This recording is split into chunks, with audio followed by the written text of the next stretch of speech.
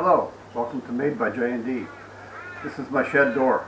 I'm doing this video. I've done quite a few others already, but I haven't gotten too much into detail about how I designed it. What I'd like to talk about here are the advantages and disadvantages, and there are about an equal number of both. One of the advantages I found is this is something I could build quite easily. I didn't need to purchase special roller door or any special thing. I just had to be able to use, in this case, a welder for this frame. The door behind me is made of wood, and that was just nails and screws. But other than that, it's just a very basic frame. Corrugated iron here keeps it rigid so it doesn't flop around, doesn't move too much. Pretty good security too. Disadvantages, it needs some headroom on the outside. It needs a counterweight.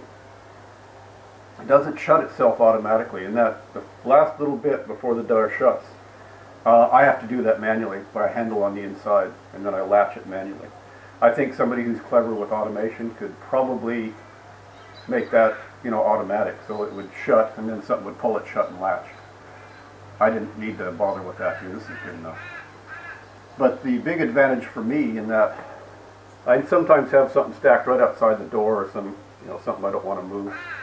This door here doesn't take a lot of space. You can have something quite close to the outside of this door and it'll still open. But you need some space. Now if I had a roller door, for example, a roller door could have something right up to the door and it would open up. Trouble is, a roller door has a pretty big roll when it's shut, when it's open. And you need some head space in the shed for that. Well, I happen to have probably just about enough, but I think it would limit my headroom. In this case, this door here will open all the way up, and I'm only losing about this much headroom from the header plate that's up there.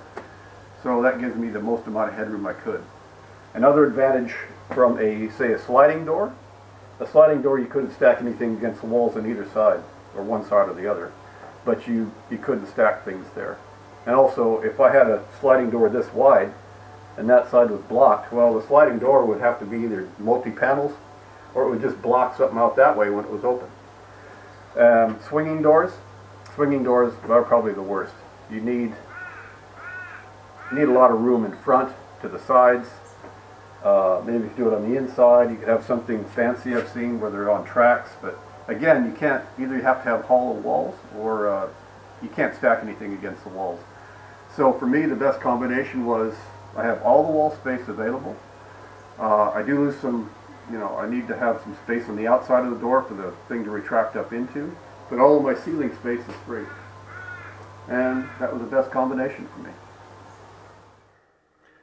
So the door itself, the structure, it's rectangular tubing, rectangular hollow tubing. This is some you can see here. This is the same as that, it's just welded on. That's 40 millimeters by 25 millimeters.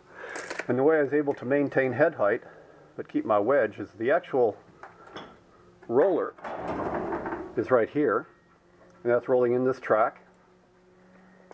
But I had to go inside by about the center of that wheel is 80 millimeters.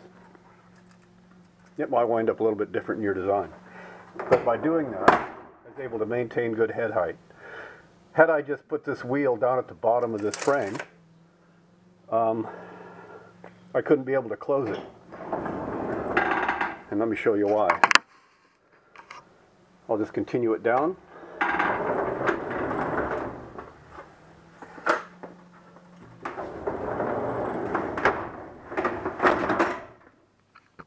You can see here, this is why I've had to inset that. I made a measurement earlier from the middle of this to the inside edge of this. That's only 80 millimeters, but you have to really take into account where the outside of the door is. And from this point to the outside edge of the door is 115 millimeters. That's how it all lines up. I've shown this on earlier videos, but these are just standard door hinges. I welded some and I'd screwed them together because that was the only way I could really assemble the door. I did everything by myself. I didn't have any help, so I had to design this and put this together with that aspect in mind. This bracket here and this bracket here that you can see are the bottoms of the arms that hold this upper panel to the top. There's the other side of the brackets that I just pointed out. And these are the two arms that hold the upper panel to the hinges up there. You can see the pitch of the roof.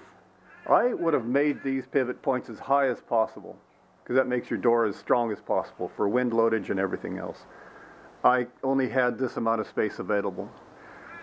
And because I have a steel beam on the inside, the structure of the door frame is 90 millimeter squared tubing. Pretty heavy wall, because this is a high windy area, and that was the design requirements for the building of the shed in the first place.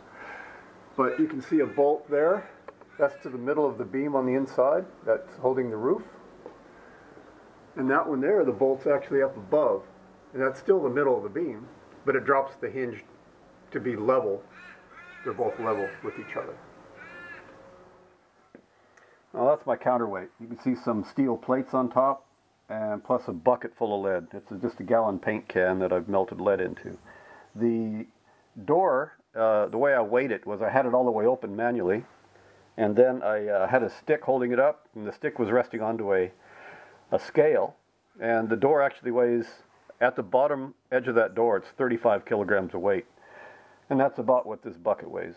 It was a little bit low, so, and then there's some friction because of the cables and the pulleys, but all that weight there is about 37 kilograms, and that's what it needed to counterbalance the door. That's unfortunately one of the disadvantages of this door design, is you need a counterweight. But it does make the door very easy to open. So the most important design element is your wedge from here to there. This is nice and even. The best support you can have. The worst thing you can have is that this panel is too short. This will be straight, and this will want to just tilt over and it'll jam. Anyways, I'm measuring from that hinge pin there, that's the center of that pivot, the upper pivot. Over here on the middle of the door is another pivot, and the actual pivot point is the wheels on the inside track there.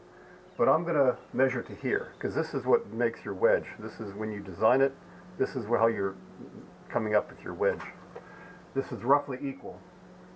It's not perfect. A perfect door probably would be equal. That's 1,230 millimeters.